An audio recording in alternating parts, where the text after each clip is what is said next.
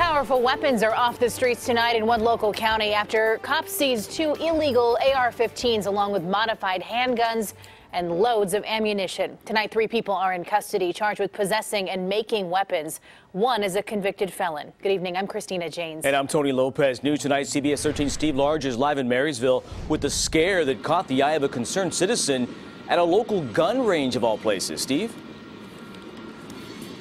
And that concerned citizen was a man with military experience who recognized right away what those weapons were. He loaded up his family to get away and called deputies.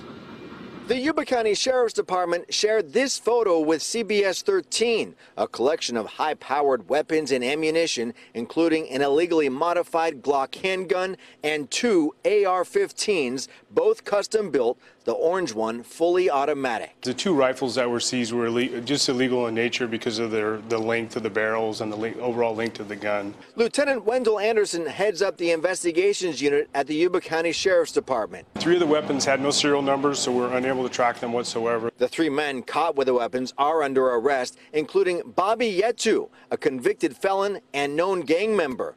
The list of charges all 3 face includes manufacturing of machine guns. One said they learned how to do it on YouTube. Sheriff's deputies made their arrests here at this gun range that's free and open to the public.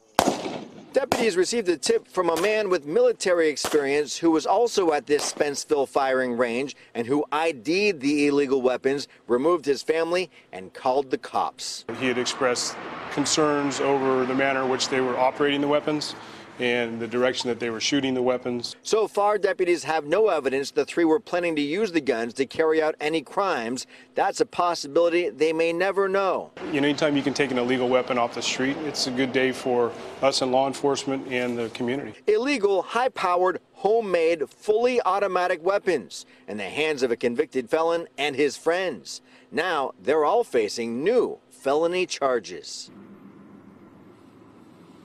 And all 3 men are from Sacramento County. They're all being held at the Yuba County Jail on $100,000 bail each. Steve Large live in Marysville for us tonight. Steve, thanks.